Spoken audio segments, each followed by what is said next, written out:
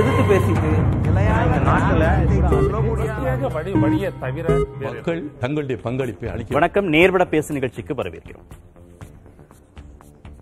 சென்னைக்கு அருகே காஞ்சிபுரம் மாவட்டத்தில் பரந்தூர் கிராமத்தை ஒட்டி அமைக்கப்பட இருக்கக்கூடிய விமான நிலையத்திற்கு எதிர்ப்பு தெரிவித்து அந்த பகுதியை சுற்றி இருக்கக்கூடிய 13 கிராம மக்கள் 147வது நாளாக போராட்டம் நடத்திட்டு இருக்காங்க. இன்று அமைச்சர்கள் திரு தங்கம் தென்னரசு, திரு ஏவா வேலு, திரு தாமோ அன்பரசன் ஆகியோரோடு போராட்டக்குழு சார்பாக பேச்சுவார்த்தையும் நடைபெற்றிருக்கு. 2 தரப்பிலையும் செய்தியாளர்களை சந்திச்சிருக்காங்க, அறிக்கையும் கொடுத்திருக்கிறாங்க.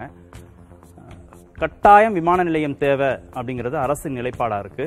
எந்த சூழ்நிலையிலும் விவசாயிகளுடைய நிலத்தை கையகப்படுத்தி விமான நிலையம் அமைக்கக்கூடாது அப்படிங்கிறது போராட்டத்தில் ஈடுபட்டிருக்கக்கூடிய விவசாயிகள் தரப்பு கருத்தா இருக்கு. இந்த மாதிரியான வளர்ச்சி திட்டங்களுக்கு இருக்கக்கூடிய எதிர்ப்பு குறித்து தான் இன்றைய நேர்பட பேச அமர்வுல பேச இருக்கிறோம். அன்னூர் பரந்தூர் வளர்ச்சி திட்டங்களுக்கு எதிரான போராட்டங்கள் காரணம் அரசியலா வாழ்வாதாரமா? கோயம்புத்தூர் மாவட்டத்தில் அன்னூர்ல தொழிற்பூங்கா அமைப்பதற்கு எதிர்ப்பு தெரிவித்தும் விவசாயிகள் போராட்டம் நடத்திட்டு இருக்காங்க. திமுக தரப்பிலிருந்து திரு தமிழ்தாசன் பங்கேற்றிருக்கிறார்.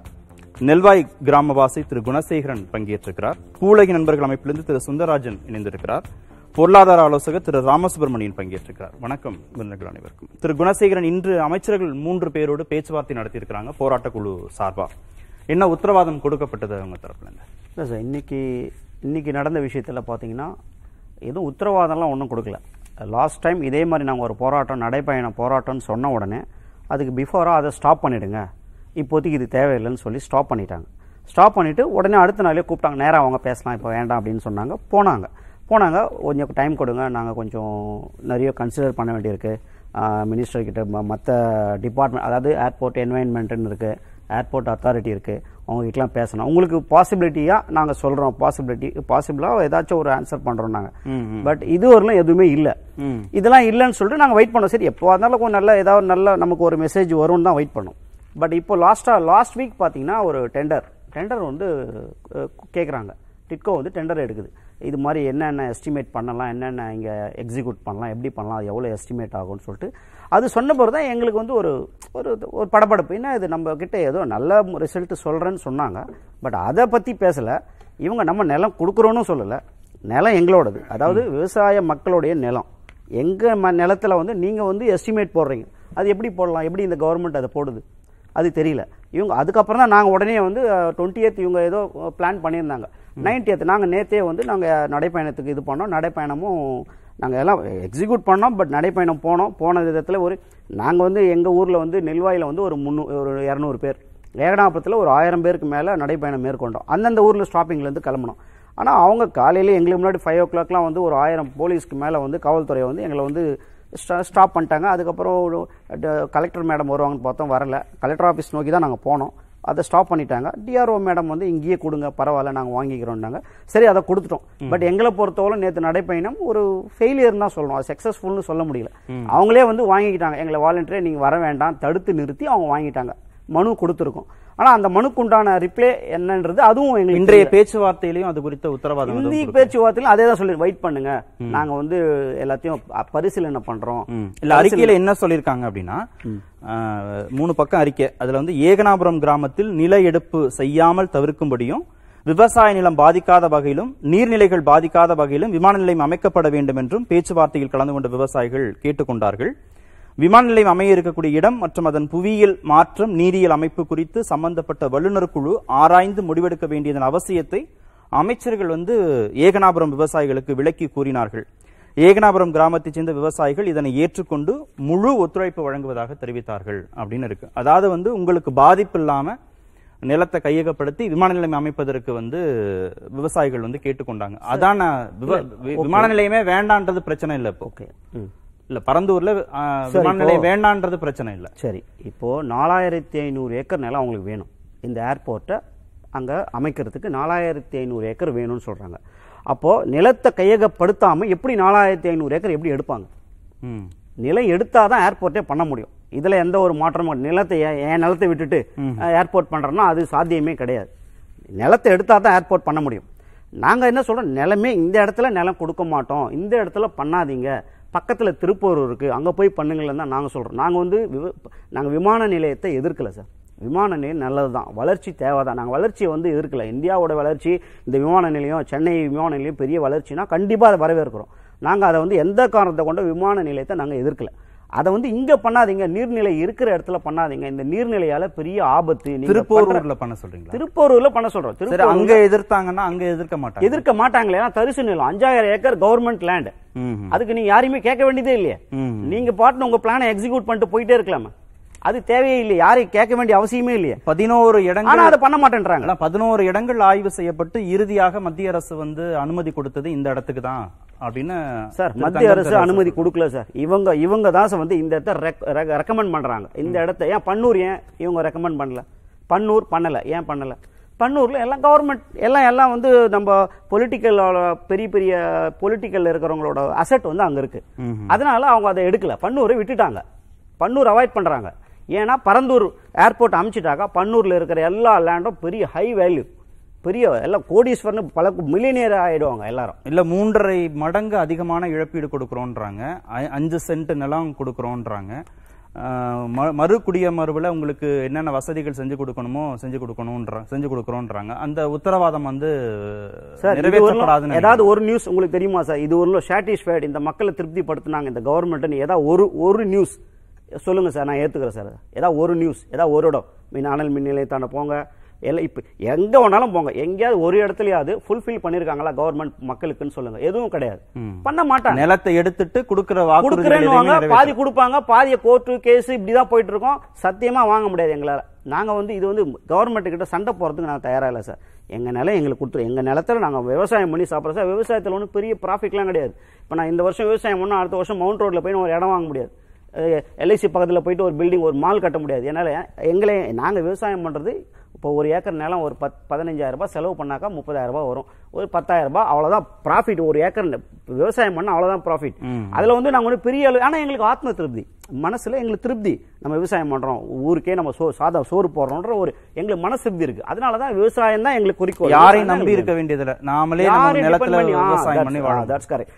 யாரையும் டிபெண்ட் பண்ணி இல்லை சார். நாங்கள் எங்களை டிபெண்ட் பண்ணி நாங்கள் இருக்கோம். இதில் பெரிய வருமானம் இருக்குது, அதெல்லாம் எங்களுக்கு தேவையில்லை. வருமானத்தை நம்பி, அதாவது ஆசைப்படுறவன் விவசாயம் பண்ண மாட்டான் சார், பேராசைப்படுறவன் விவசாயம் பண்ண மாட்டான். இதுதான் விவசாயத்தோட இது வாழ்வாதாரம். இப்போ நீங்கள் முதல்ல ஒரு டாப்பிக்கே கொடுத்தீங்க, வாழ்வாதாரம். எங்களோட வாழ்வாதாரம் விவசாயம். விவசாயத்தை விட்டுட்டு நாங்கள் என்ன பண்ண முடியும்? விவசாயம் பண்ணுறவன ஏர் ஓட்டுறவனை தூக்கி போயிட்டு ஏர்போர்ட்டில் என்ன வேலை கொடுப்பேன்? பாத்ரூம் தான் கிளீன் பண்ண விடுவாங்க, இவங்க வேற ஒன்றும் பண்ண மாட்டாங்க. அதுதான் நடக்கும். அதுக்கு ஏன் சார் நாங்கள் விவசாயம் பண்ணிட்டு போறோம்? இப்போ நீங்க சொன்னீங்களா, மக்களை புண்படுத்தாம விவசாய நிலத்தை எடுக்காம ஏர்போர்ட் இங்க பண்ண முடியாது சார். அதுவும் இல்லாமல் அந்த ஏர்போர்ட் பண்ற நிலம் உண்மை அதுக்கு சாத்தியமான நிலைமை கிடையாது. இப்போ நெல்வாய் வந்தீங்கன்னா ஒரு 3 கிலோமீட்டர்ல ஏரி இருக்கு. அந்த நெல்வாயை ஒட்டி பக்கத்துல கார்கோ அமைக்கிறாங்க. ரன்னர் வேலை ஏகனாபுரம் இருக்கு, அதுல 2-3 ஏரிகள் இருக்கு. அதுல வந்து ரன்னர் வே அமைக்கிறாங்க, இதுல வந்து கார்கோ அமைக்கிறாங்க. ஏற்கனவே எங்க ஊர் நெல்வாய் ஏரி வந்து ஆல்ரெடி 2 முறை உடைஞ்சிருக்கு. அந்த ஏரி கார்கோ அடிச்சிட்டு போயிடல, பிரச்சனை இல்லைன்றாங்க. பெரிய நெல்வாய் ஏரி 360 ஏக்கர் திட்ட செயல்பாட்டுக்கு பகுதிக்கு உள்ளே இருந்தாலும் அதனை ஆழப்படுத்தி தொடர்ந்து ஏரியாக பராமரிக்கப்படும். பரந்தூர்ல இருக்கக்கூடிய நீர்வழித்தடங்கள்ல நீர் ஓட்டம் எந்தவித தடையும் இன்றி தமிழ்நாடு அரசால் தொடர்ந்து பராமரிக்கப்படும்.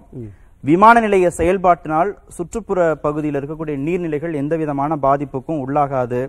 நீர்நிலைகள் எல்லாத்தையுமே நாங்க ஆழப்படுத்தி வடிகால் மூலமா சுற்றி இருக்கக்கூடிய நீர்நிலைகளோடு நாங்க வந்து இணைப்போம். வெள்ளம் வராம நாங்க அந்த பகுதிகளில் வெள்ளம் வராம நாங்க பாதுகாப்போம் அப்படின்லாம் வந்து இருக்காங்க. இதுக்காக நாங்க ஒரு குழு போட போறோம். இது வந்து ஃபியூச்சர் பிளான். ஓகே, இது நல்ல பிளான், அவங்க போடுற திட்டம் நல்லா இருக்கலாம். ஆனா அது செயல்பட பிளான் சார், எல்லாருமே பிளான் பண்ணிடலாம் சார். இம்ப்ளிமெண்ட் பண்ண முடியுமா? இது இம்ப்ளிமெண்ட் பண்ண முடியாது சார். நாங்க சொல்றோம் அந்த நாங்க வந்து அந்த இடத்துல என்னோட மூதாதையர் காலத்துல நான் வாழ்ந்துட்டு இருக்கேன். நான் சொல்றேன் அந்த இடத்துல கண்டிப்பா இப்போ வந்து பாருங்க, இப்போ இந்த ஒரு வாரமா வர சொல்லுங்க, எல்லா மீடியா எல்லாமே போட்டோ எடுத்து வச்சிருக்காங்க, வீடியோ ப்ரிவியூ இருக்கு, எல்லா சேனல்லும் வந்து எடுத்தாங்க. எவ்வளவு ஃப்ளட் தெரியுங்களா? இப்போ எல்லாம் அந்த தண்ணி வந்துட்டு தான் இருக்கு. இன்க்ளூடிங் எப்படி அதோட வாட்டர் ஃப்ளோ வந்து பாத்தீங்கன்னா டைரக்டா இங்க வரும். சம்பரம்பாக்கம் வந்து சம்பரம்பாக்கத்துல இருந்து இப்போ பீச் வரலாம் போகுது, கடல்ல போய் கலக்குது இந்த தண்ணி. அதாவது அந்த சைமில்டேனியஸா போயிட்டே இருக்கணும் அந்த வாட்டர். நீங்க அதை தடுத்து நிறுத்தினாவோ, ஒரு இடத்துல பிளாக் பண்ணினாவோ முடிஞ்சு போச்சு, சாப்டரே ஓவர். அந்த மாதிரி இருக்க ஒரு இடத்துல நீங்க எப்படி இது பண்ற ஏர்போர்ட் வந்து பிளான் பண்றாங்க? அதுதான் நான் மீண்டும் நாங்க சொல்லிட்டோம், எல்லா இதுலயும் சொல்லிட்டோம் சார், வேண்டாம் எவ்வளவு சொல்லிட்டோம். ஆனா பண்ணிட்டு பின்னாடி பெரிய பிரச்சனை அனுபவிக்க போறாங்க. அதே மாதிரி நாங்க பண்ண விட மாட்டோம் சார், அதுவும் சொல்றேன். இப்ப நீங்க சொல்றீங்க இல்லையா, விவசாய நிலத்தை கையகப்படுத்தி நாங்க கஷ்டப்படாம மக்களை புண்படுத்தாம விவசாய நிலத்தை விட்டுடு, அது எப்படி சார் விட முடியும்? இப்ப அன்னூர்ல போன லாஸ்ட் ஒரு 4 நாள் முன்னாடி மெசேஜ் அன்னூரில் வந்து பிளான் பண்ணாங்க. இப்போ வந்து ராசா சார் வந்து பேசினார் திடீர்னு, நாங்க வந்து விவசாய நிலத்தை விவசாயிகளோட சம்மதம் இல்லாம எடுக்க மாட்டோம் அப்படின்னு சொன்னாரு. அது எப்படி சொன்னாரு? அது எப்படி சொன்னாரு? ஏன் சொன்னாங்க? அப்ப அவருக்கு வந்து அந்த ஊர் எம்பின்றதுனால அவர் சொன்னாரு. இப்ப காஞ்சிபுரம் எம்பி ஏன் இது மாதிரி சொல்ல மாட்டாங்க? இவங்க நான் எங்ககிட்ட எதுவுமே பேசல சார். இது வரல எந்த பொலிட்டிக்கலா இப்ப காஞ்சிபுரம் எம்பி எம்எல்ஏ இது வரல எங்களை வந்து பேசல. இது அன்னூர்ல நடக்கிற பிரச்சனைக்கு ஒரு சொல்யூஷன் கொடுத்தாங்க. நீங்க மக்கள் கருத்து கேட்பு கூட்டம் நடத்தினா, ஆட்சியர் அலுவலகத்தை நடத்தினா நீங்க யாரும் போக மாட்டேன்றீங்க, அந்த கூட்டத்துல பங்கேற்கிறது இல்ல, கூப்பிடவே இல்லை சார், அரசு தரப்பு கருத்துக்களே கேட்கறது இல்லன்னு விமர்சனங்களா கூப்பிடவே இல்லை, யாருமே கூப்பிடல. இப்ப காலையில் கூட டீம் போனாங்க, அவங்க எந்த டீம் யாரையுமே கூப்பிடல. இன்னைக்கு 3 அமைச்சர்கள் உங்களை சந்திச்சு பேசியிருக்காங்க. இன்னைக்கு இப்ப சார் லாஸ்டா ஒரு முறை சந்திச்சாங்க, இன்னைக்கு ஒரு சந்திச்சாங்க, அவ்வளவுதான். எங்களை பர்டிகுலரா எங்களை கூப்பிட்டு முதல்ல வந்து ஆரம்பத்திலே ஒரு 2000 எப்ப ஜனவரி டேட் தெரியல எனக்கு, அந்த டைம்ல பேசும்போது கருத்து கேட்பு கூட்டம்னு போட்டாங்க. அதுக்கு நாங்கெல்லாம் போனோம். இங்க ஊர்ல போட்டாங்களா? மாவட்ட காஞ்சிபுரம் கலெக்டர் ஆபீஸ்ல போட்டாங்க. நாங்க எல்லாருமே போனோம். போயிட்டு எல்லாம் வெயிட் பண்ணோம்.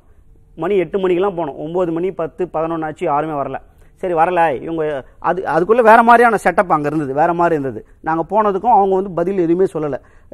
அதுக்குள்ள வந்து பிரஸ் மீட்டிங் மாதிரி அரேஞ்ச் பண்ணி இப்போ வந்து ஒருத்தர் ஒரு ஊரா வாங்க தனித்தனியா பேசலாம்னாங்க. அப்படிலாம் கிடையாதுங்க, நாங்க 13 வருஷம் மக்களும் வந்திருக்கோம், நீங்க பேசுங்கன்னு சொன்னதுக்கு கொஞ்சம் வெயிட் பண்ணுங்க அப்படின்னு சொல்லிட்டு ஒரு ஊரா கூப்பிட்டாங்க. இதெல்லாம் முடியாதுங்க சொன்னோன்னே அதுக்குள்ள கலெக்டரே வரல.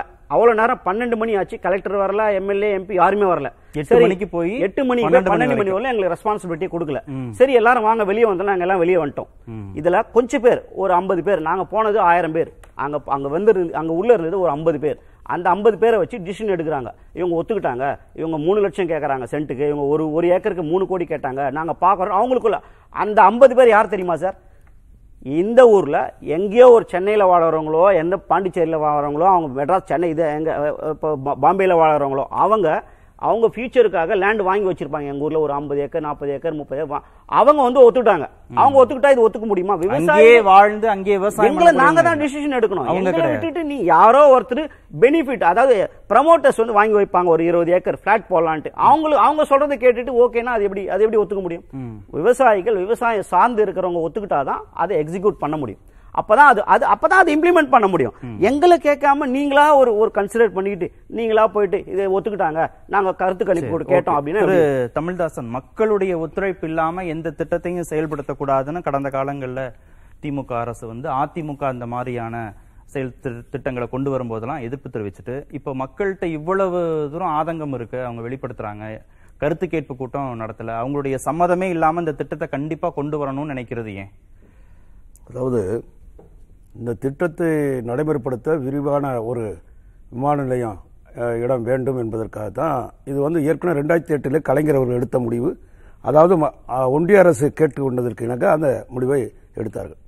மக்கள் பெருக்கம், வாகன நெருக்கடி, வந்து போகிற அந்த இது செலவு, அது மட்டுமல்லாமல் ஏற்றுமதி இறக்குமதி என்று பொருளாதார வளர்ச்சி, அதற்கு மேலே சொல்ல வேண்டுமென்றால் இப்போ வந்து ஹைதராபாத், அதை போல மும்பை, டெல்லி விமான நிலையத்தை காட்டிலும் நமது வந்து சின்னதுதான் என்ற ஒரு முடிவை கருதிதான் கொடுத்த அறிக்கையின்படி இதெல்லாம் ஆய்வு செய்து அன்றைக்கு 2008 இதை பற்றி கலைஞர் அவர்கள் பேசி எடுத்த முடிவு. இந்த முடிவின்படி தேர்ந்தெடுப்பதற்கான சில இடங்கள் அதை வல்லுநர்கள் குழு கூடி இடம் எடுக்கிறாங்க. அப்படி எடுக்கும்போது இந்த இடம் வந்து தேர்வுக்கு உரியது என்று சொன்னாலும் அந்த இடத்தை வந்து பரந்தூர் என்பது ஓடுதளம் சரியாக இருக்கிறதா, வலுவாக இருக்கிறதா, அந்த பூமி தாங்குமா, மண் வளம் சரியா இருக்கிறதா, சுற்றுச்சூழல் சரியா இருக்கிறதா, கீழே இருக்கக்கூடிய நீர்நிலைகள் அல்லது சுற்றி இருக்கிற நீர்நிலைகள் சரியானதா என்பதெல்லாம் ஆய்வு செய்வதற்கு ஒரு பீசிபிலிட்டி கமிட்டி, இந்த கமிட்டி தான் இப்ப போடப்பட்டிருக்கு. நீங்க சொல்ற போல இந்த காஞ்சிபுரம் வட்டத்தில் அவங்க தான் வேணான்னு சொல்றாங்களே, விமான நிலையமே வேண்டாம் என்று சொல்வது அது வந்து சில கிராமங்களில் அந்த எதிர்ப்புணர்வு அல்லது எங்களுக்கு வேண்டாங்கிறது நண்பர் சொன்னது போல சொல்வது உண்டு. ஆனாலும் அதே நேரத்தில் ஏற்றுக்கொண்ட சிலர் இருக்கிறாங்க.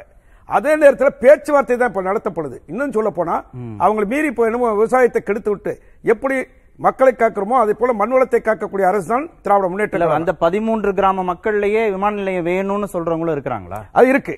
அது இருக்கிறதுனாலதான் இந்த நிலைமையில அவர் நண்பர்கள் சொல்லுங்க எல்லாருமே மறுக்கிறாங்களா என்பது ஒரு வேலை இல்ல. அதுதான் வேறுபடுத்தி காமிச்சாங்க. அது வெளியூர்ல இருக்கிறவங்க இல்ல ரியல் எஸ்டேட் பண்ணக்கூடியவங்க வந்து அந்த ஊர்லயே இருக்கக்கூடியவங்க நாம வந்து அங்க இருக்கக்கூடிய குடியிருப்பு மக்களை வெளியேற்றுவது அல்ல. அதாவது அவருடைய அனுமதி இல்லாமல் இசைவு இல்லாமல் நாம் வெளியேற்ற வேண்டும், கட்டாயப்படுத்த வேண்டும், நிர்பந்திக்க வேண்டும் என்ற முடிவு அரசுக்கு இல்லை. அதே நேரத்தில் அவர்களுடைய இசைவை பற்றி இது போன்ற அதாவது பொருளாதார வளர்ச்சி, அதை போல தொழில் வளர்ச்சி, அவர்களுக்கு வேலைவாய்ப்பு, மறு குடி அமர்வு, 3 மடங்கு அவருடைய சொத்து அதாவது நிலத்தினுடைய மதிப்பு இருக்கிறோம் என்றால் 3 மடங்கு கொடுக்கிறோம், இவர்களுக்கு வேலை வாய்ப்பு என்றெல்லாம் சொல்லப்பட்டு தான் இப்ப செய்து. அவங்க ஒத்துக்கிறதா இருந்தா தான் 147 நாட்கள் இல்ல இப்ப கூட நெறியாளருக்கு ஒன்னு சொல்றேன்.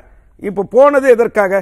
இப்ப அவங்க போகும்போது அதாவது பொதுப்பணித்துறை அமைச்சர், அதே போல சிறு குறு நடுத்தர தொழில்துறை அமைச்சர், அதே போல தொழில்துறை அமைச்சர் 3 பேர் இன்றைக்கு இரவு மாலையில கூட்டம் என்று நடத்தப்பட்டது.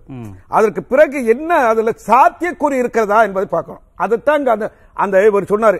அதற்காக ஒப்பந்த புள்ளி கோரப்பட்டது, எங்களை வெளியேற்ற எங்களுடைய நிலத்தை தராமல் இவர்கள் எப்படி கோரலாம், எப்படி அந்த அறிவிப்பு வெளியிடலாம் என்ற அந்த செய்தியை அவர் வெளியிட்டார். அது நியாயமாக மேம்போக்காக பார்க்கப்படும் போது இருக்கலாம். அதே நேரத்தில் சில இசைவு தந்தது எப்படி, அரசு தேர்வு செய்தது எப்படி, செய்யப்படுவதற்கு முன்னால இருக்கக்கூடிய அந்த நிலை என்ற நிலைப்பாடு தான் இப்ப, அதாவது பீசிபிலிட்டி, அந்த சாத்தியக்கூறுகளை ஆராய்வதற்கு கன்சல்டேஷன் அமைப்பை முடிவு செய்துதான் நீர்நிலைகள் அமைப்பு கையாளப்படுவது எப்படி இருக்கு, இது தேர்வுக்கு உரியதா, அண்ணா பல்கலைக்கழகத்தினுடைய தொழில்நுட்ப குழு டெக்னிக்கல் எக்ஸ்பர்ட்ஸ் இருக்காங்களே அவங்க இதை ஆய்வு செய்து அதை தருகிற அறிக்கை இன்னும் பெறப்பட்டதா, இல்ல அதற்கான இது இருக்கா? இல்ல பிரச்சனை அங்க பரந்தூர்ல விமான நிலையம் அமைக்க முடியுமா முடியாதாங்கிறது இல்ல, மக்களுடைய ஒத்திசைவுப்படி அமைக்கிறாமோ இல்ல. நீங்க முதல்ல நிலத்தை எடுப்பதற்கு முன்னால அவங்க கொடுக்க செய்ய முடியுமா இல்லைங்கிற காட்டலாம். தொழில்நுட்ப ஆய்வு அறிக்கை வந்த பிறகுதானே செய்ய முடியும். அந்த அறிக்கை இல்லாம நம்ம எடுத்துறோம், எப்படி எடுத்துட முடியும்? நான் எடுத்துறோம், அப்ப அது பின்னால இது நிலம் சரியில்லை, கனரகம் வாகனம் ஓடுவதற்கு சரியில்லை. அது வரைக்கும் யாரும் பொறுத்திருக்கலையே. அமைச்சர் பேசும்போது, திரு தங்கம் தென்னரசு பேசும்போது கட்டாயம் தேவை விமான நிலையம் அப்படின்னு அவர் சொல்லும் போது, அப்ப இந்த அறிக்கை அவர் காத்திருக்கலையே. நான் ஏற்கனவே சொன்னது போல விமான நிலையம்ங்கிறது முக்கியமானது, அது தொழில் வளர்ச்சிக்காக. இன்னும் சொல்ல போனால் பல்வேறு இளைஞர்களுக்கு வாய்ப்பு தருவது. இது உதாரணமா ஐசிஐ ஒன்று கொடுத்திருக்க ஆய்வு அறிக்கையின்படி பாத்தீங்கன்னா, ஒரு 100 ரூபாய்க்கு நீங்க செலவிடுகிறது என்று சொன்னால் 325 ரூபாய் வருமானம் அதுல இருக்கு, அது வருவாய் இருக்கு. அது மட்டுமல்ல, 100 பேருக்கு நேரடி வாய்ப்புங்கிறது 100 ரூபாய் இல்ல, நான் 100 ரூபாய் இல்ல, அதே போல 610 நபர்களுக்கு மறைமுக வேலை இருக்கு என்று அந்த அறிக்கையில எல்லாம் சொல்லப்பட்டு இந்த திட்டம் தொடங்குவதற்கு என்னென்ன சாத்தியக்கூறுகள் இருக்குன்னு ஒரு அறிக்கை ஏற்கனவே தயாரிக்கப்பட்டிருக்கு. இது மட்டுமல்ல, இவர்களை வெளியேற்றுவது கட்டாயப்படுத்தியோ நிர்பந்தப்படுத்தியோ அல்ல, அவர்களை இசையை பெற வேண்டும் என்பதற்கு பேச்சுவார்த்தை தான் முன்னோட்டம் நடத்தப்படும். இந்த அமைச்சர் பெருமக்கள் 3 பேர் பேசியிருக்காங்க, அதுக்குதான் அவங்க ஒத்துக்கல, அதுக்குதான் அவங்க ஒத்துக்கல. பேசிட்டு ஏற்கனவே கொடுத்த இப்ப டெக்னிக்கல் எக்ஸ்பர்ட்ஸ் கமிட்டி அறிக்கை வருங்க, அந்த அறிக்கையை பெறுவதற்குத்தான் சாத்தியக்கூறு, அறிக்கைகளை பெறுவதற்குத்தான் ஒப்பந்த புள்ளி. அதற்கு பிறகு இவர்கள் பேச்சுவார்த்தை தொடர்ந்து நடைபெற்றுக் கொண்டிருக்கிறது. அமைக்க முடியுமா இல்லையாங்கிறது அந்த அறிக்கையில் தான் இவர்கள் பெறுவதற்கான ஒப்பந்த புள்ளியை தவிர இவர்கள் விரட்ட வேண்டும் என்பது அல்ல. உங்களோட அறிக்கைகள் பார்த்தேன், அதுல அரசு வெளிப்படைத்தன்மையுடைய இதுல இல்லைன்னு ரொம்ப காட்டமான வார்த்தைகள்லாம் பயன்படுத்தி இருந்தீங்க. உண்மையை மறைக்காமல் வெளிப்படைத்தன்மை இல்லாமல் மக்களின் மனதை வென்றுவிடலாம் என்று நினைப்பது தவறாகத்தான் போய் முடியும் அப்படின்லாம் சொல்லியிருக்கீங்க. இதுல என்ன வெளிப்படைத்தன்மை இல்லாம அரசு செயல்படுறாங்கன்னு நீங்க நினைக்கிறீங்க? இந்த ப்ராஜெக்டுக்கான ஒரு ப்ரீ ஃபீசிபிலிட்டி ரிப்போர்ட் ஒன்று இருக்குது. இந்த இடத்தை எப்படி தேர்வு பண்ணாங்க, மற்ற 4 இடங்கள் எந்த இடங்கள்லாம் அப்படி ஒரு ஆய்வு பண்ணி அந்த பரந்தூரை ஏன் செலக்ட் பண்ணாங்கன்னு ப்ரீ ஃபீசிபிலிட்டி ரிப்போர்ட் ஒன்று இருக்குது, அரசுட்டு இருக்குது. அது சில பேர் ஆர்டிஐ போட்டாங்க, அந்த ஆர்டிஐ டிட்கோக்கு போட்டாங்க. டிட்கோ அறிக்கையை தர முடியாதுன்னு சொல்லிட்டாங்க. ஆர்டிஐ இதுபடி நாங்கள் இது சீக்ரெட்னு சொல்லி வச்சிருக்கோம், ஸோ தர முடியாதுன்னு சொல்லி அந்த ரிப்போர்ட்டில் சொல்லிட்டாங்க. ஸோ ஏன் நாங்கள் வெளிப்படைத்தன்மை இல்லைன்னு சொல்கிறோம்னா, உண்மையில் பரந்தூர் செலக்ட் பண்ணுறதுக்கான காரணம் என்ன இருக்குது அப்படின்னு விஷயத்தில் அந்த ப்ரீ ஃபீசிபிலிட்டி ரிப்போர்ட் நிச்சயமாக இருக்கும். உண்மையிலே அறிவியல் பூர்வமாக 11 இடம் ஆய்வு செஞ்சு கடைசியில் மத்திய அரசு இந்த இடத்துக்கு தான் அனுமதி கொடுத்துச்சுன்னு சொன்னாங்க. இல்லை, மாநில அரசு இடத்த ரெக்கமெண்ட் பண்ணி அனுப்புறாங்க, மத்திய அரசு செலக்ட் பண்ணி தர்றாங்க. அது செலக்ஷன் ப்ராசஸ் லேண்ட் மாநில அரசு கொடுக்கிறது, மத்திய அரசு தர முடியாது. இப்போ நம்ம என்ன கேட்குறோம், இதெல்லாம் இருக்கட்டும் சரிங்களா, பரந்தூர் விமான நிலையமோ இல்லை எந்த விமான நிலையமோ முதல்ல ஏன் வேணும் அப்படின்ற கேள்வி இங்க இருக்குது. இன்னைக்கு சென்னையிலிருந்து போகக்கூடிய சர்வதேச பயணிகளில் 70 முதல் 80% பேர் நான் சென்னையிட்ஸ். தஞ்சாவூர் மாவட்டம், ராமநாதபுரம் மாவட்டம், விழுப்புரம் மாவட்டம், கோயம்புத்தூர், உடுமலைப்பேட்டை இங்கிருந்து போறவங்க தான் சென்னை விமான நிலையத்தை பயன்படுத்தி சர்வதேச பயணங்கள் போறதுல 70 to 80% வந்து நான் சென்னையை சேராதவர்கள். இது முதல் விஷயம். அப்ப நம்ம என்ன பண்ணலாம்? இன்னொரு டேட்டா, சென்னையிலிருந்து வெளிநாடு போகக்கூடிய 100 பேர்ல 90 பேர் எங்க போறாங்கன்னா, 90% எங்க போறாங்கன்னா 10 நாடுகளுக்கு போறாங்க. அந்த 10 நாடுகள்ல ஒரே ஒரு ஐரோப்பிய நாடு தான் இருக்கு. மிச்சம் 9 நாடும் வளைகுடா நாடு, சிங்கப்பூர், மலேசியா. இந்த 9 நாடுகள் பிளஸ் யூகேக்கு தான் இந்த 90% ஆஃப் அப்ராட் டிராவலர்ஸ் போறாங்க. சரிங்களா? ஸோ இந்த எல்லா ஊருமே, அதாவது வளைகுடா நாடுகள், அதாவது அபுதாபியா இருக்கலாம், துபாயா இருக்கலாம், ஓமான் ஆக்கலாம், இந்த பக்கம் சிங்கப்பூர் ஆக்கலாம், மலேசியா இருக்கலாம், ஸ்ரீலங்கா இருக்கலாம், இந்த எல்லா ஊர்களுமே மதுரை, திருச்சி, தூத்துக்குடில இருந்து 3 மணி நேரம் 4 மணி நேரத்துல வந்து போயிடலாம்.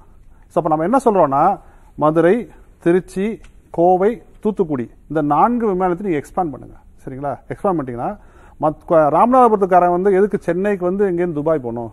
அவன் திருச்சியோ மதுரையோ போய் அங்கேருந்து 3 மணி நேரத்துல வந்து துபாய் போயிடலாம், சிங்கப்பூர், மலேசியா போயிடலாம். ஸோ சென்னை விமான நிலையத்துக்கு வரக்கூடிய 70 to 80% பாப்புலேஷன் உங்களுக்கு டப்புன்னு இறங்கிடும்.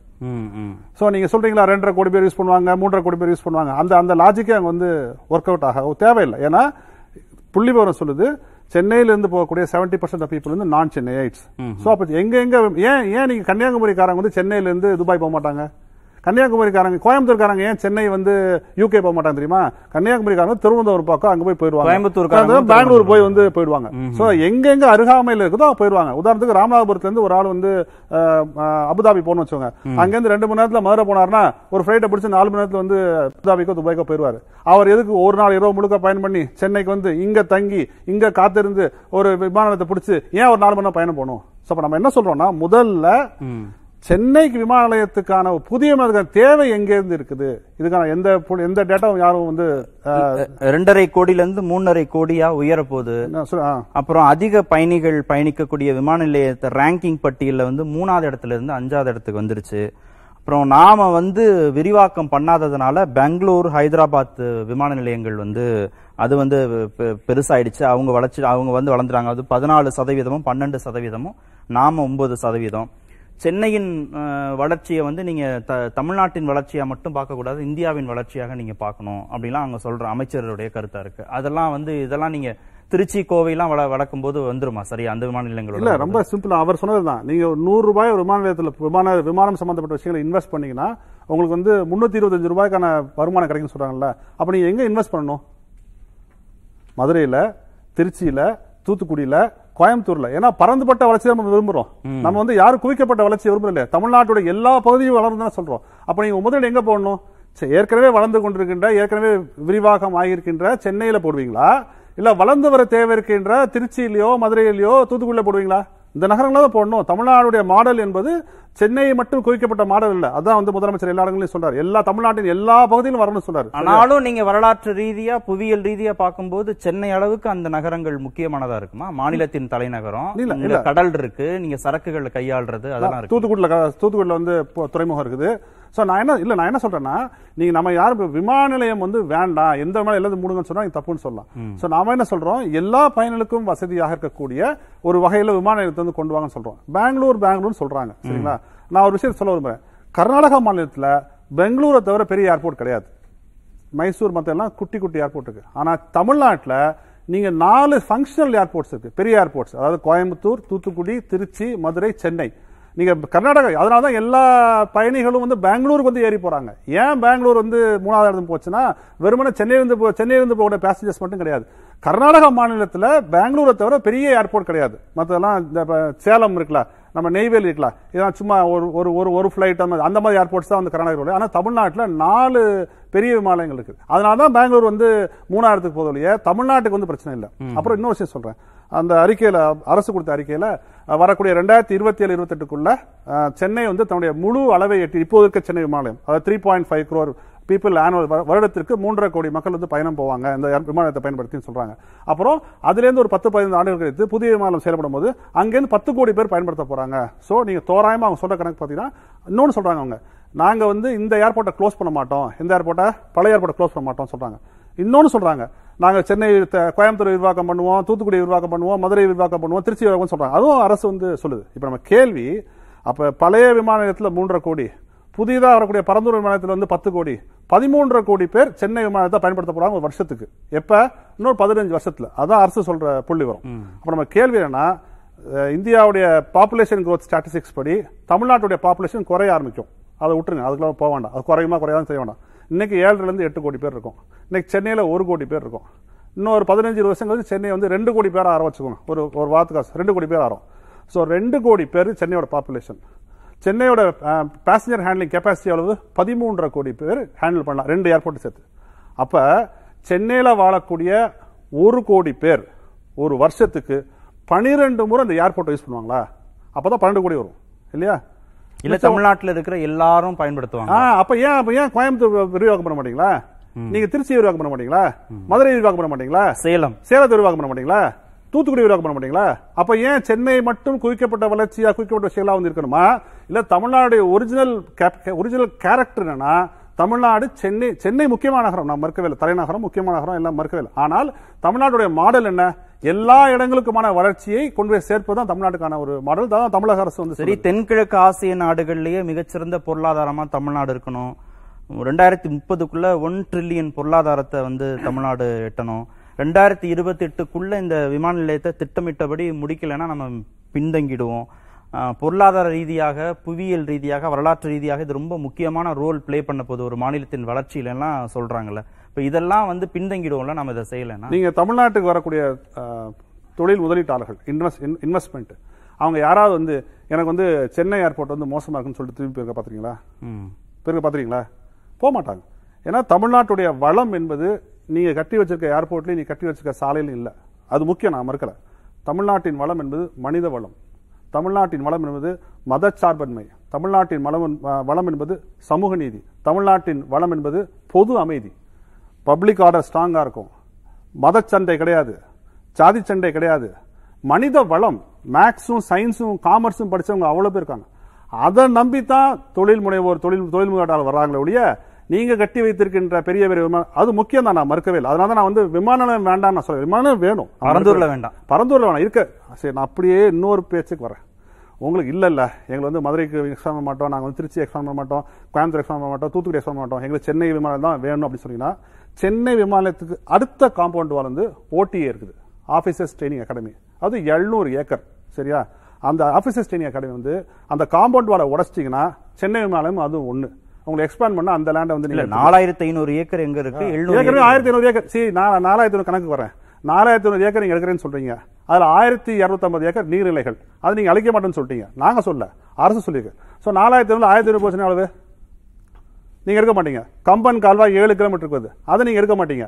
சோ இதெல்லாம் நீங்க கழிச்சிட்டீங்கன்னா உங்களுக்கு ஒரு 2000 இருந்து 2500 ஏக்கர் தான் போதும். இங்க ஏற்கனவே சென்னை விமானத்துல 1000+ ஏக்கர்ஸ் ஏற்கனவே இருக்குது. பிளஸ் பக்கத்துல வந்து 700 ஏக்கர் ஓடிஏ வந்து இருக்குது. எங்க ஆபீசர்ஸ் ட்ரைனிங் அகாடமி வந்து இருக்குது.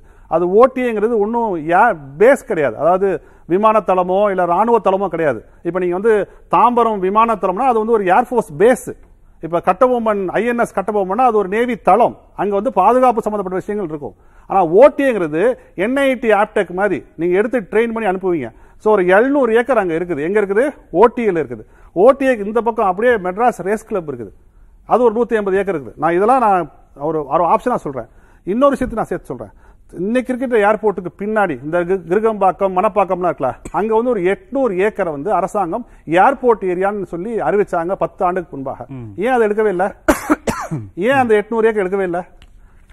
அது கேள்வி இருக்கு. அந்த 800 ஏக்கரை ஏன் நீங்க எடுத்து இப்போது இருக்கின்ற விமான நிலையத்தை ஏன் நீங்க எக்ஸ்பேண்ட் பண்ணல அப்படிங்கிற கேள்வி வந்து அங்க இருந்து இருக்குது. சரி திரு ராமசுப்ரமணியன், இவ்வளவு ஆப்ஷன்ஸ் இருக்கும் போதும் பரந்தூர்ல 13 கிராம மக்கள் எதிர்ப்போடு விமான நிலையம் அமைக்கணும் அப்படின்ற ஒரே முடிவுல ஏன் அரசு இவ்வளவு உறுதியா இருக்கணும்?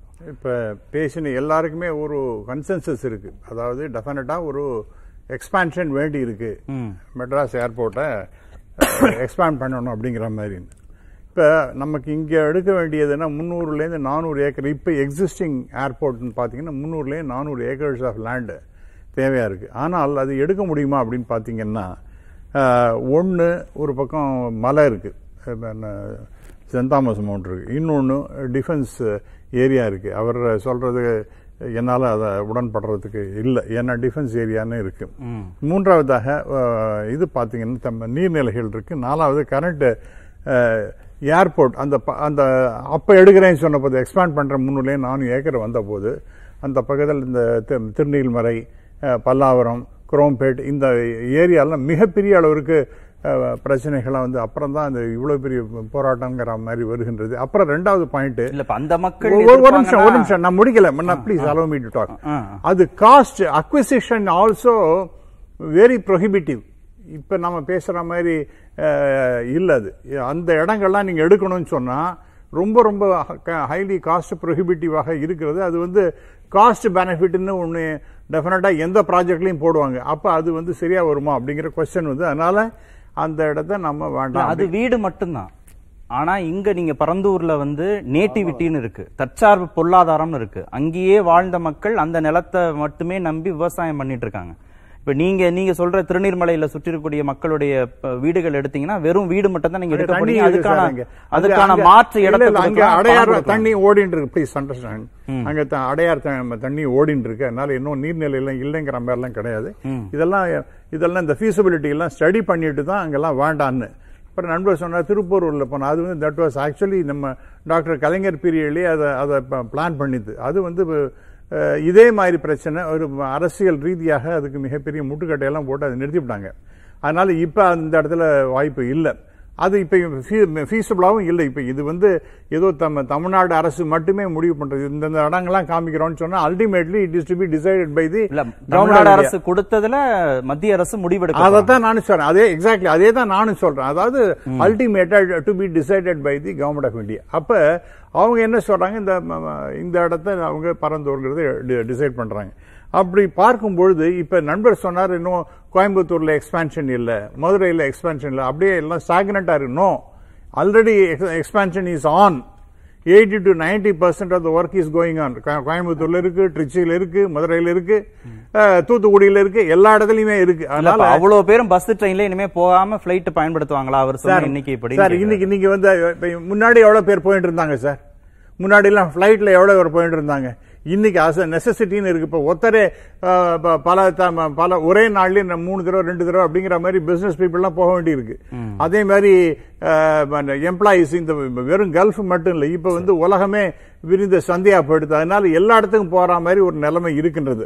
அப்படின்னு பார்க்கும் பொழுது எக்ஸ்போர்ட்ஸ் எல்லாம் வேணும், எக்கானமி வேணும், ஆனா நாங்க இடமே கொடுக்க மாட்டோம் அப்படின்னு சொன்ன. எஸ், இது அவர் சொன்னது போல இந்த இடம் இப்ப நம்ம 4500 ஏக்கர்ஸ் ஆஃப் லேண்ட்ல கிட்டத்தட்ட 50-55% தான் அந்த எஃபெக்டிவா இந்த இதுக்கு யூஸ் பண்ண போறாங்க. மற்ற இடத்துல அந்தந்த இடத்த அப்படியே வச்சுட்டு இருக்க போறாங்க. அப்புறம் ரெண்டாவது பாயிண்ட், நம்ம வந்து உலகத்துல இவர் வந்து he's an engineer, he knows about it.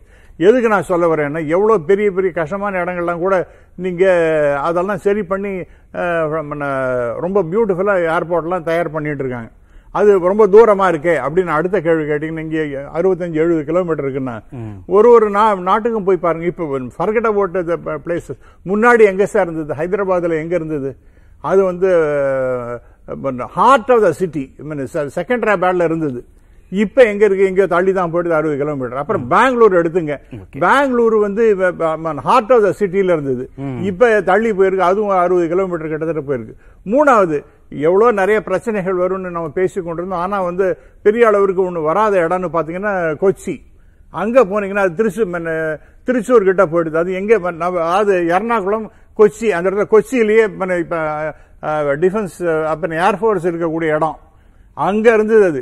ஆனால் இப்ப அங்க போயிட்டாங்க. இப்ப வந்து ரொம்ப பெரிய அளவு இருக்கு. அப்புறம் Bangalore, what was the position? இன்னைக்கு மூணாவது நிலைமையில எப்படி வந்தான்? அடுத்து பாத்தீங்கன்னா ஹைதராபாத்.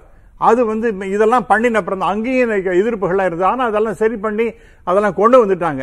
அப்படி இருக்கும் பொழுது we are talking about இந்தியாவை பொறுத்த வரைக்கும் $5 trillion, $10 trillion தமிழ்நாட்டை பொறுத்த வரைக்கும் ஒரு செகண்ட், நீங்க எனக்கும் ஒரு 2 நிமிஷம். அப்புறம் வந்து தமிழ்நாட்டை பொறுத்த வரைக்கும் $1 trillion எக்கானமின்னு 2030 சீஃப் மினிஸ்டர் சொல்லிட்டு இருக்கார். அப்படி இருக்கும் பொழுது அதை தாண்டி எக்ஸ்போர்ட், இன்னைக்கு இந்தியாலே எக்ஸ்போர்ட் $500 billion கிடையாது சார். இந்தியால இன்னும் நாம் அச்சீவ் பண்ணல. ஆனால் இவங்களுடைய இலக்கு என்பது $500 billion தமிழ்நாடு மட்டும். இன்னொரு முக்கியமான விஷயம் சொல்றேன், லெதர் இண்டஸ்ட்ரி. அதுல வந்து கிட்டத்தட்ட 90% ஆஃப் தி எக்ஸ்போர்ட்ஸ் அதெல்லாம் வந்து பிளேன் மூலமா தான். நான் முதல்ல வெளிநாடு போனதுன்னு சொன்னா இந்த லெதர் இண்டஸ்ட்ரியில் நான் ஒரு ஃபினான்ஷியல் கண்ட்ரோல் கம்பெனி செக்ரட்டரியா இருந்தோம். கட்டாயம் அது வேணும்ன்றீங்க. அது எங்கன்னா அந்த இதெல்லாம் லெதர் ஃபேர்லாம் நடக்கும், மிலன்கிற இடத்துல இட்டாலியில் நடக்கும். அப்பவே இருந்தது. இப்ப எல்லாம் மிகப்பெரிய அளவிற்கு வளர்ந்துருக்கு. அந்த சாம்பிள்ஸ் எக்ஸ்போர்ட்ஸ் இதெல்லாம் வந்து ரொம்ப ஃபாஸ்டரா போனது. அந்த ஏன்னா கிட்ட போன 2020-21 நீங்க எடுத்துட்டீங்கன்னா எவ்வளவு எக்ஸ்போர்ட்ஸ் தெரியுமா? இந்தியா சதர்ன் ஸ்டேட்ல கிட்டத்தட்ட 9,230 ஆர் சம்திங் கோடி. தமிழ்நாட்டில் என்னன்னா 9,000 crore சார். ஆகவே இப்ப மிகப்பெரிய அளவிற்கு எக்ஸ்போர்ட்ஸ் வரப்போறதுங்கிறது. நீங்க வந்து வெறும் எங்க போனா அங்க போனா எல்லாரும் போவாங்க. இப்ப மிகப்பெரிய அளவிற்கு மொபிலிட்டி பை ஏர் இருக்கு சார். ரெண்டாவது கார்கோ, ஏர் கார்கோ ரொம்ப ரொம்ப இம்பார்ட்டன்ட். ஆகவே இதெல்லாம் நீங்க கணக்கு பண்ணும்போது நாம வந்து எதையுமே வேண்டாம்னு எடுத்துட்டோம்னா எப்ப நாம பண்றது? இப்ப எல்லா இடத்துக்கும் நம்ம ஹைதராபாத்லயும் பிரச்சனை இருந்தது, பெங்களூர்லயும் இருந்தது. ஆனா இன்னைக்கு பை லீப்ஸ் அண்ட் பவுன்ஸ் அவங்க வந்து ப்ரோக்ரசிவா வந்துட்டாங்க. அப்ப நாம தமிழ்நாடு வர வேண்டாமா? திரு குணசேகரன், மக்கள் தொகை பெருக்கம் ஆண்டுக்கு ஆண்டு அதிகரிக்குது, கார்கள் எண்ணிக்கை கூடுது, மாநிலத்துடைய பொருளாதாரம், நாட்டின் பொருளாதாரம் உயரணும்.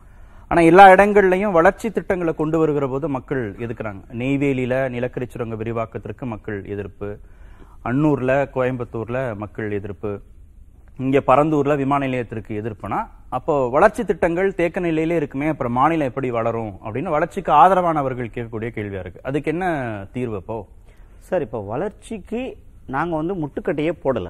வளர்ச்சி வேணும். நாங்க மறுபடியும் மீண்டும் சொல்றோம், வளர்ச்சி கண்டிப்பா வேணும். இப்போ வளர்ச்சிக்கு ஏர்போர்ட் தேவை அப்படின்னா கண்டிப்பா நம்ம ஏர்போர்ட் அமைச்சுதான் ஆகணும். அந்த ஏர்போர்ட் எங்க அமைக்கிறீங்க, எப்படி அமைக்கிறீங்க? இப்போ ஏர்போர்ட் அமைக்கணும்னா இப்போ மறுபடியும் அதே சாப்டர் தான். திருப்பூர் எடுத்தீங்கன்னா யாருக்குமே டிஸ்டர்பன்ஸ் இல்ல.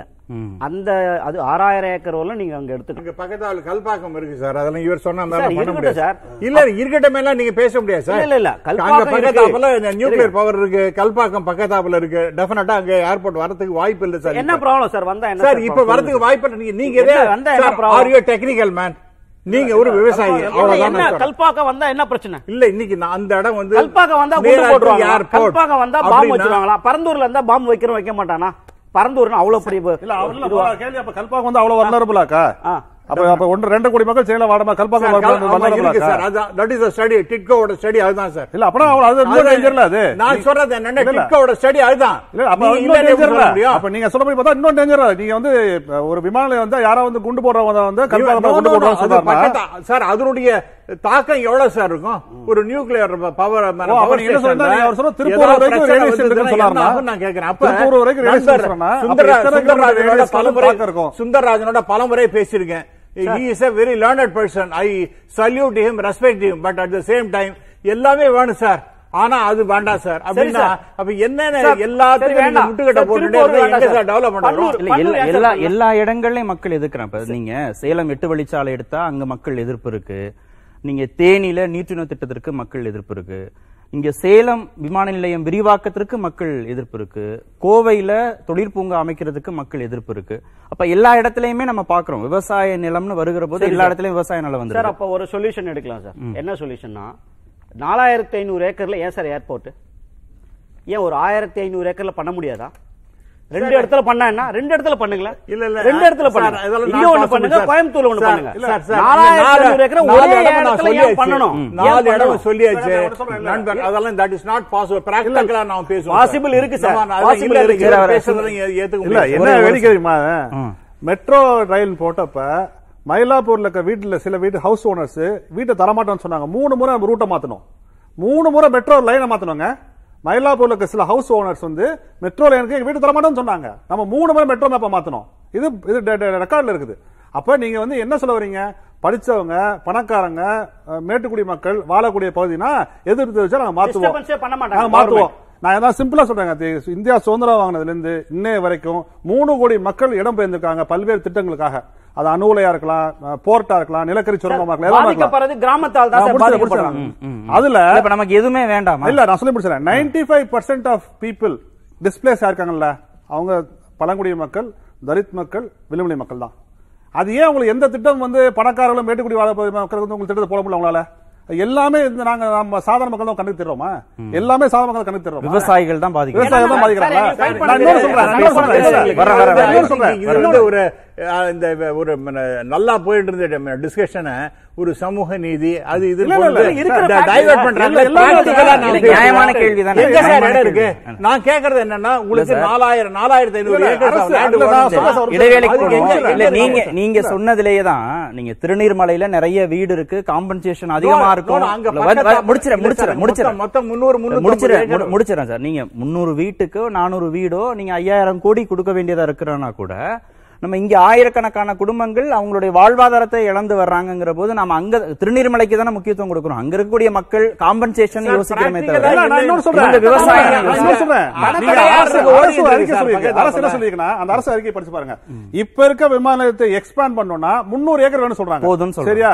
பக்கத்துல ஓட்டி 700 ஏக்கர் இருக்குங்க. அதை எடுக்க என்ன பிரச்சனை இருக்கும்? அது வந்து மினிஸ்ட்ரி அவர்கிட்ட கேட்போம். நம்ம இடைவேளைக்கு பிறகு கேட்போம் அந்த நிலத்தை ஏன் எடுக்க முடியலன்னு.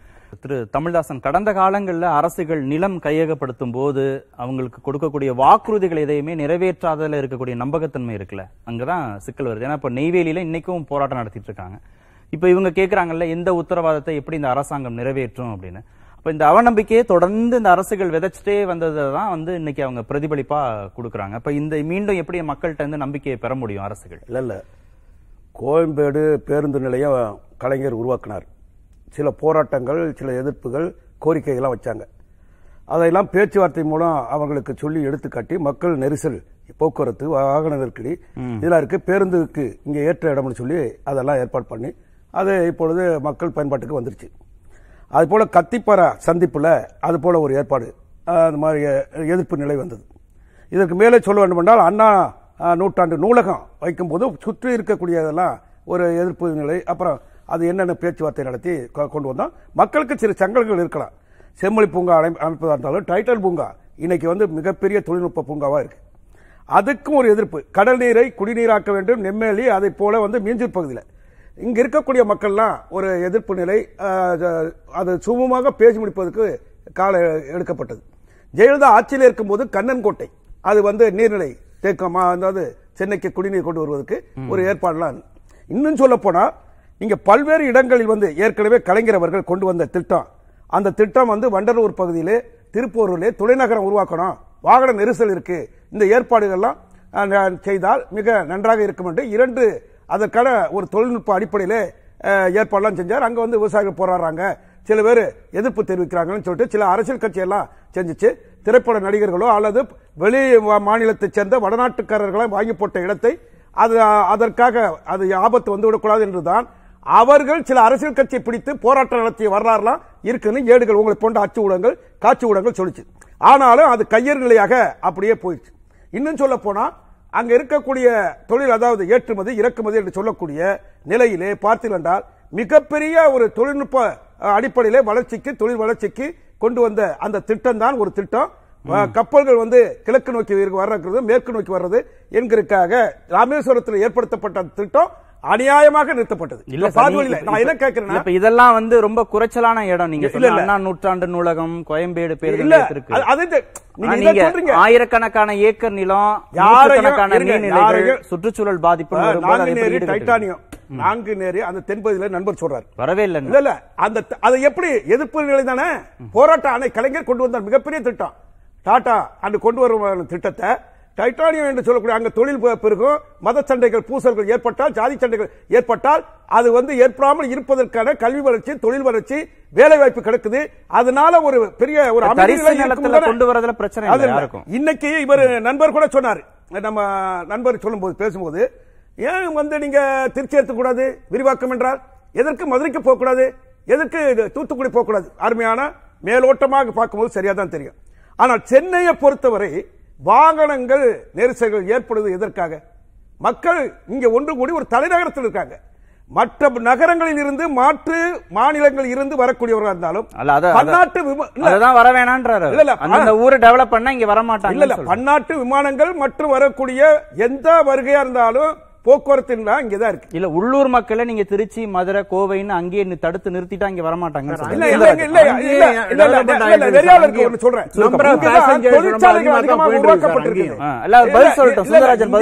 இந்தியாவிலேயே தமிழ்நாட்டில் சென்னையில தான் திருப்பெரும்புதூர் பக்கத்துல தான் டெட்ராய்டு என்று சொல்லக்கூடிய அமெரிக்காவில் இருப்பது போல தொழிற்சாலைகள் இங்க இருக்கு. அதுக்கு பதில் சொல்லட்டும். அதனால இவை போன்றவற்றை தடுத்து விட்டு இதையெல்லாம் நம்ம நியாயமான கேள்வி கூட கோரிக்கை என்னன்னா அவருடைய கொடுத்திருக்கிற கோரிக்கைகளை வேண்டுகோளை அரசு ஆராய்ந்து வருகிறது. இதுல இப்ப இந்த அன்னூர் கூட அதுதான். அன்னூர் இருக்கும்போது இடம் எடுக்கக்கூடாதுன்னு விவசாயிகள் போராட்டம் நடத்துறாங்க.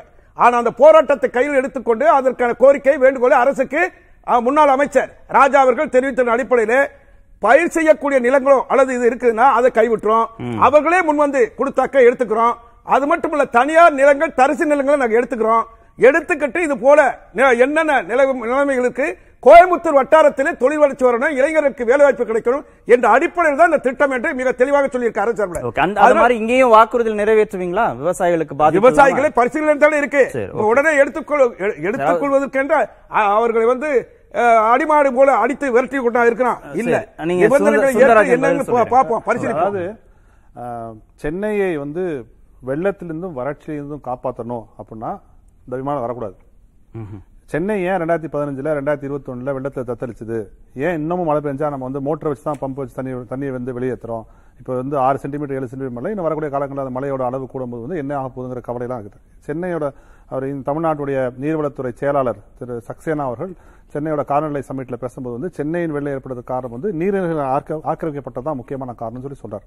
அப்ப சென்னையை வெள்ளத்திலிருந்து வறட்சியும் தடுப்பதற்காக ஒரு வல்லுநர் குழு போட்டுச்சு. அந்த வல்லுநர் குழு ரெக்கமெண்டேஷன் என்னன்னா, சென்னைக்கு மேற்கு பக்கம் உள்ள அனைத்து நீர்நிலைகளும் அப்படியே பாதுகாக்கணும்.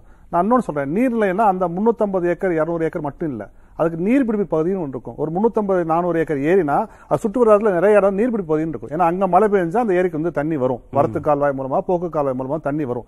சோ நீங்க ஏரியை 350 ஏக்கரை பாதுகாத்துட்டோம்னா அது ஏரி பாதுகாப்பு அல்ல. அந்த இடத்துக்கு மேல பெய்யற மழை மட்டும் தான் அங்க தேங்காது. சுற்றுவட்டாரத்தில் பெய்யக்கூடிய மழையும் சேர்ந்து வந்தா கால்வாய்கள் வழியா ஓடைகள் வழியா அந்த நீரில் தேங்கும். சோ அப்ப சென்னை வெள்ளத்திலிருந்து பாதுகாக்க வேண்டும் என்றால் இந்த 13 நீர்நிலைகள் இந்த ஏர்போர்ட்டுக்குள்ள நீங்க பெங்களூர் உத்தரவாதம் கொடுக்கறாங்கல்ல, நான் எல்லா நீர்நிலைகளையும் பாதுகாக்க சொல்லி முடிச்சேன்.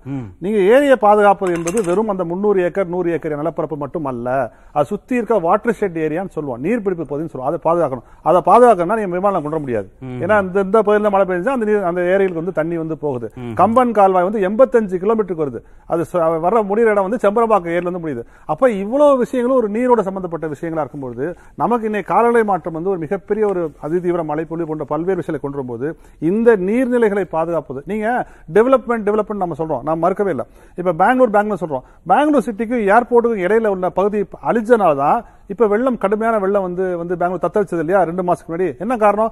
இதை போன்ற நீர்நிலைகளை அழிச்சனால்தான் பெங்களூர் ஒரு நாளைக்கு பல்லாயிரம் கோடி இழப்பு ஏற்பட்டுச்சு. நமக்கு 2015 வெள்ளத்துல 1 லட்சம் கோடிக்கு மேல இழந்தோம். அப்ப எதை காவு கொடுத்துட்டு எதை பொருளாதார வளர்ச்சின்னு சொல்றோம், எதை விட்டு கொடுத்துட்டு நம்ம பொருளாதார வளர்ச்சி சொல்றோம்? கேள்வியை நம்ம நிச்சயமா கேட்க வேண்டியது. நம்ம யாரும் வளர்ச்சிக்கலாம். ஆனா இப்ப வரைக்கும் யாருமே ஏன் இந்த OTA சொல்லக்கூடிய ஆபீசர்ஸ் ட்ரெயினிங் அகாடமி, அது வெறும் ட்ரெயினிங் அகாடமி, அதை ஏன் டேக் ஓவர் பண்ண பேச மாட்டீங்க? அது ஒன்னும் ஸ்ட்ராட்டஜிக் பாயிண்ட் இல்ல. விமானம், அதாவது நான் திருப்பி சொல்றேன், அவர் டிஃபென்ஸ் சொல்றாரு. தாம்பரம் விமானப்படை விமானம் இல்லைங்களா, அது டிஃபென்ஸ். அது ஒரு சென்னையை காப்பாற்ற டிஃபென்ஸ் பேஸ், ஏர் பேஸ். OTA NIT ஆப்டெக் மாதிரி ஒரு ட்ரெயினிங் சென்டர். அதை எடுக்க வேண்டிய மாற்று யோசனைகள் அரசு பரிசீலிக்கணும். இதெல்லாம் தான் பேசிருக்கேன். இந்த டிட்கோ ரிப்போர்ட் தயவு செய்து அந்த ஃபீசிபிலிட்டி ஸ்டடியை கொஞ்சம் படிச்சு பார்க்கணும். சார் அதுல இந்த மெயின் சாலியன் ஃபீச்சர்ஸ் சொல்லிருக்காங்க சார். நீங்க உங்க கையில ரிப்போர்ட்டை கொடுக்கலன்னா கூட இந்த சாலியன் features have already come out. ஒரு முக்கியமான விஷயம் இல்ல, அத வெளிப்படைத்தன்மையா கொடுக்கிறது என்ன பிரச்சனை? அதுக்கு எனக்கு என்ன தெரியும், நான் I don't know, எனக்கு அதுக்கெல்லாம் ஆன்சர் சொல்ல முடியாது. எனக்கு சாலியன் ஃபீச்சர்ஸ் இருக்கு, அது ஏன் எல்லாத்தையும் வெளியில சொல்லலையா? இன்னொரு அமர்வுகளை பேசும். நன்றி. நிகழ்ச்சியில் பங்கேற்ற அனைத்து விருந்துகளுக்கும் நேர்பட பேச நிறைய பேருக்கு எதிர்த்து பேசிட்டு மக்கள் தங்களுடைய பங்களிப்பை அளிக்க வேண்டும்.